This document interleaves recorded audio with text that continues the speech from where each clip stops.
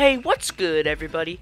I'm Jigs, and I'm going to show you how to make the most powerful and most beefy spirit in Smash Ultimate.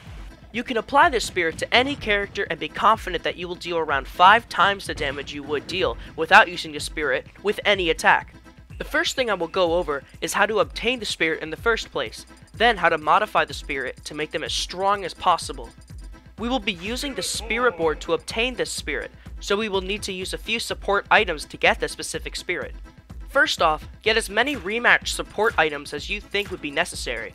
I would recommend having around 10 or more if you aren't confident that you can beat a legendary spirit within just a few times. Next, you want to find a bunch of shuffle all or shuffle all primaries as you can get, so you can speed up the process for finding the spirit. Both the rematch spirit and the shuffle spirits can periodically be found in the shop, so when you find them, buy a ton of them. Next, keep shuffling until you find the spirit named Akuma.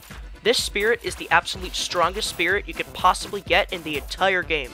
The game developers tried to balance his intense power by removing all 3 support slots from him, but he is still extremely strong without supports. He is also a legendary class spirit, which also defines why Akuma is so strong. Now, once you find him on the spirit board, you will fight in a stamina battle against Ryu on an Omega stage. Make sure you have your strongest spirit active for the battle, if you don't want to attempt to cheese him. One cheesy method I found to work somewhat consistently is hanging on the ledge with Kirby, ledge dropping, double jumping, then sucking in Ryu for as long as possible.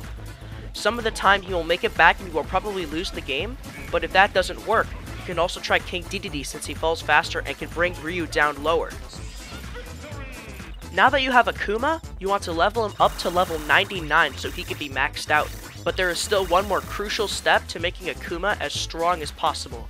If you don't know, Adventure Mode has many different dojos you can train your spirits in, which buff certain stats and nerf opposing stats. You can find these dojos hidden all around World of Light, but there is one dojo specifically that we want to use to make our spirit as strong as possible. The dojo we need to train Akuma in is Ryoma's dojo, which replaces defense for offense. The dojo style is called Demon Style. Ryoma can be found here, at the upper right part in World of Light. To get here, you need to remove the Wall of Light to access the right part of the map, which requires you to push all 3 of the buttons located as shown.